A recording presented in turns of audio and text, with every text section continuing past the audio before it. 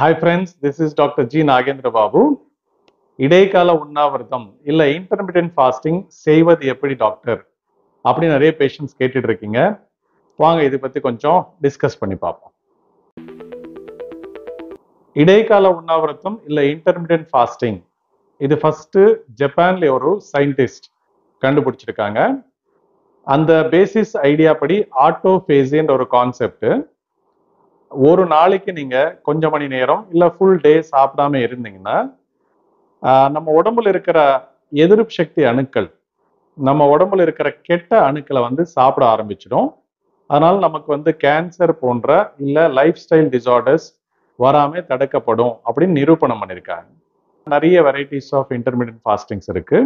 அதனால மேம்படுத்தணும்னு நினைக்கிறவங்களுக்கு கொஞ்சம் கன்ஃபியூஷன் வர்றதுக்கு வாய்ப்பு இருக்கு. நான் இன்னைக்கு ஒரு 6 வகையான சயின்டிபிக்கலி நிரூபணமான இன்டர்மீடியட் ஃபாஸ்டிங் மெத்தட்ஸ் பத்தி உங்களுக்கு சொல்ல போறேன். ஒரு நாளைக்கு 24 மணி நேரம் இருக்கு இல்லையா? சாம்பிரதாயப்படி பார்த்தா காத்தால 5 மணிக்கு காஃபி, 7:30 to 8 மணிக்குள்ள பிரேக்ஃபாஸ்ட், மதியம் உணவு, சாயங்காலம் திருப்பி சுண்டல் ஸ்நாக்ஸ் இல்ல காஃபி, அகைன் சாயங்காலம் 7 மணிலேருந்து 9 மணி வரைக்கும் நம்ம டின்னர் முடிச்சிடுறோம்.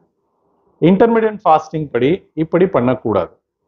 ஸோ நீங்க ஒரு டைம் ஸ்லாட் ஃபிக்ஸ் பண்ணிக்கணும். அந்த டைம் ஸ்லாட் படி நீங்க பட்னியா இருக்கணும் இல்ல ஃபாஸ்டிங் பண்ணணும். ஏன் இப்படி பண்ணணும்? What is the scientific reason behind this? மாவு சத்து இல்ல சுகர் எனர்ஜி டைஜஸ்ட் பண்றதுக்கு நம்ம உடம்புல இருந்து இன்சுலின் என்ற சுரப்பி தேவைப்படும்.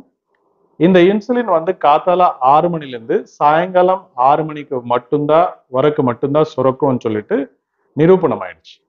அப்படின்னா நீங்க 6 மணிக்கு முன்னாடி காத்தால சாப்பிட்டாலும் இல்ல சாயங்காலம் 6 மணிக்கு மேல சாப்பிட்டாலும் அந்த மாவு சத்து எனர்ஜியா மாறாம ஃபேட்டாவோ உங்க உடம்புல தங்கப்படுது. அதனால்தான் ஒபேசிட்டி, வெயிட் போடுறோம்னு சொல்லிட்டு ஒரு கான்செப்ட் இருக்குங்க. ஸோ இன்டர்மீடியட் ஃபாஸ்டிங் பண்ணும்போது ரிசல்ட்ஸ் நல்லா வருது, வெயிட் குறையுது, சுகர் குறையுது, ஹெல்த்தியா ஃபீல் பண்றேன்னு சொல்லிட்டு நிறைய பேர் ஃபீட்பேக் கொடுக்குறாங்க. அதுல நிஜம் இருக்கானா? எஸ், அதுல ரிசல்ட்ஸ் வர்றதுக்கு வாய்ப்புகள் அதிகம். எப்படி டிசைன் பண்ணோம் இந்த இன்டர்மீடியட் ஃபாஸ்டிங்? ஒரு நாள் 24 மணி நேரம் இருக்கு. அதுல குறிப்பிட்ட டைமுக்கு மட்டும் அந்த டைம்ல மட்டும் சாப்பிட போறீங்க. மற்ற டைம்ல வெறும் தண்ணியோ இல்ல காஃபி டீயோ சர்க்கரை போடாம நீங்க சாப்பிட்டு இருக்கலாம். ஸோ இது பேஸ் பண்ணி 6 வகையான இன்டர்மீடியட் ஃபாஸ்டிங்ஸ் ரொம்ப ஃபேமஸ் ஆயிட்டு இருக்கு. அதுல first method 16:8. as the name suggests 24 மணி நேரத்தில் 16 மணி நேரம் நீங்க சாப்பிடாம இருக்கீங்க, பட்னியா இருக்கீங்க. 8 மணி நேரம் மட்டும் சாப்பிட போறீங்க. அப்படின்னா ஒரு 8:30 இல்ல 9 o'clock நீங்க பிரேக்ஃபாஸ்ட் காஃபி எடுக்க போறீங்க. அதுக்கு முன்னாடி எதுவுமே சாப்பிடக்கூடாது, வேணா தண்ணி குடிச்சுக்கலாம். இப்போ 9 o'clock நம்ம கணக்கு போட்டு பார்ப்போம். காலையில 9 o'clock, 9, 10, 11, 12, 1, 2, 3, 4. சாயங்காலம் 4 மணி வரைக்கும் மட்டும்தான் நீங்க இந்த மெத்தட் 16:8 மெத்தட்ல சாப்பிட போறீங்க. 4 மணிக்கு மேல நீங்க சாலிட்ஸ் எடுக்கக்கூடாது, இல்ல கேலரி ஃபுட் எதுவுமே எடுக்கக்கூடாது.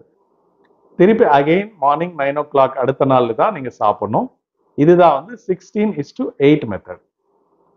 ரெண்டாவது மெத்தட் 14:10 மெத்தட். இது ஃபர்ஸ்ட் சொன்னப்பட்டதுல கொஞ்சம் ரிலாக்ஸேஷன். இந்த டயட் இன்டர்மீடியட் ஃபாஸ்டிங் டயட் படி நீங்க 14 மணி நேரம் ஒரு நாள்ல சாப்பிடக்கூடாது, 10 மணி நேரம் சாப்பிடலாம். For example, if you start taking breakfast by காத்தால 8 மணிக்கு நீங்க பிரேக்ஃபாஸ்ட் ஆரம்பிச்சா 8, 9, 10, 11, 12, 1, 2, 3, 4, 5 ஈவினிங் 5 மணி வரைக்கும் நீங்க சாப்பிடலாம். காத்தால 8 மணிலேருந்து 5 மணி வரைக்கும். சாயங்காலம் 5 மணிலேருந்து அடுத்த நாள் 8 மணி வரைக்கும் நீங்க எதுவுமே சாப்பிடக்கூடாது. இது 14:10 மெத்தட். அனதர் இப்போ வரப்போற 3வது 4வது மெத்தட் என்னன்னா, இது வாரத்தில் இருக்கிற 4 கணக்குல பிரியப்பட்டது. Example, eat fast eat method ஒன்று இருக்கு. இதுல வாரத்தில் 7 நாள் இருந்தா ஒரு நாள் நீங்க ஃபாஸ்டிங் பண்றீங்க இல்ல பட்னியா கிடைக்கிறீங்க. 2வது நாள் நார்மலா சாப்பிடுறீங்க நீங்க ட்ரெடிஷனல் படி. இப்படி ஒரு நாள் விட்டு ஒரு நாள் பட்னியா இருந்தா அது ஈட் ஸ்டாப் ஈட் மெத்தட்னு சொல்லுவாங்க. Very simple. இதே மெத்தட்ல வந்து ஆல்டர்னேட்டிவ் ஈட்டிங் மெத்தட்னு சொல்லுவாங்க. அப்படின்னா நீங்களே சாய்ஸ் பண்ணணும். ஒரு வாரத்தில் 7 நாள் இருந்தாலும் வச்சுக்கோங்க. ஒரு நாள் 7 நாள் இருந்தால் அதுல வந்து குறிப்பிட்ட நாள் நீங்க ஃபுல்லா சாப்பிட போறீங்க. திருப்பி 2 நாளோ இல்ல 3 நாளோ நீங்களே கேப் விட போறீங்க. நல்லா சாப்பிடுறீங்க. திருப்பி 4th டே வந்து நீங்க ஃபாஸ்டிங் இருக்க போறீங்க.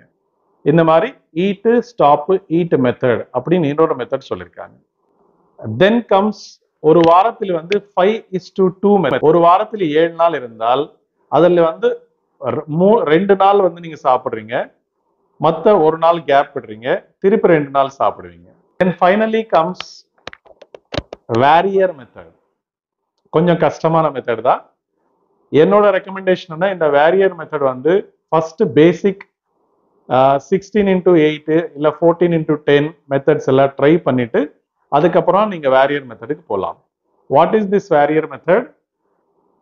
ஒரு நாள்ல வந்து ஒரு டைம் மட்டும்தான் சாப்பாடு நீங்க சாப்பிடணும். Only one time. அது நீங்களே சூஸ் பண்ணிக்கோங்க. கிளாசிக்கல் மெத்தட்ல வந்து 4 மணிக்கு வந்து சாயங்காலம் சாப்பிடுங்கன்னு சொல்றாங்க.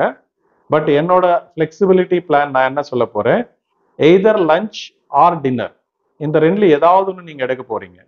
மற்ற டைம்ல வந்து நீங்க ஃபாஸ்டிங்கா இருக்கணும், இல்ல லிக்விட்ஸ் ஏதாவது எடுத்துக்கலாம். ஆஸ் ஐ செட், இது ரொம்ப டிஃபிகல்ட்டான டாஸ்க். சில பேருக்கு மட்டும்தான் இது சூட் ஆகும். யார் யார் இந்த இன்டர்மீடியன்ட் ஃபாஸ்டிங் பண்ணலாம் டாக்டர்?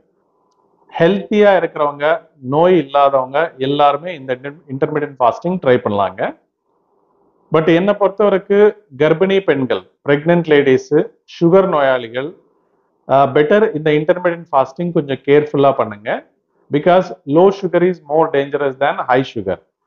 எப்பவுமே உங்க டாக்டரோட அட்வைஸ்ல வந்து இன்டர்மீடியன்ட் ஃபாஸ்டிங் ட்ரை பண்றது நல்லது.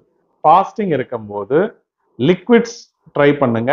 மோஸ்ட் ஆஃப் த டைம் சர்க்கரை போடாம நீங்க சூப் சாப்பிடுறதோ, உப்பு போடாம சூப் சாப்பிடுறதோ, சர்க்கரை போடாம காஃபி டீ எடுக்கிறதோ இந்த மாதிரி ட்ரையல் பண்ணிக்கோங்க. சாலிட்ஸ் அவாய்ட் பண்ணுங்க. இன்டர்மீடியன்ட் ஃபாஸ்டிங் ஆரம்பிக்கிறதுக்கு முன்னாடி உங்க blood sugar levels, BP levels, cholesterol levels, அப்புறம் vitamin D and vitamin B12, haemoglobin levels இதெல்லாம் செக் பண்ணிட்டு டாக்டருக்கு காமிச்சிட்டு அவங்களோட அட்வைஸ்ல தான் நீங்க இன்டர்மீடியன்ட் ஃபாஸ்டிங் பண்றது ரொம்ப நல்லதுங்க. ஸோ இந்த வீடியோ உங்களுக்கு கொஞ்சம் யூஸ்ஃபுல்லா இருந்திருக்கும்னு நினைக்கிறேன்.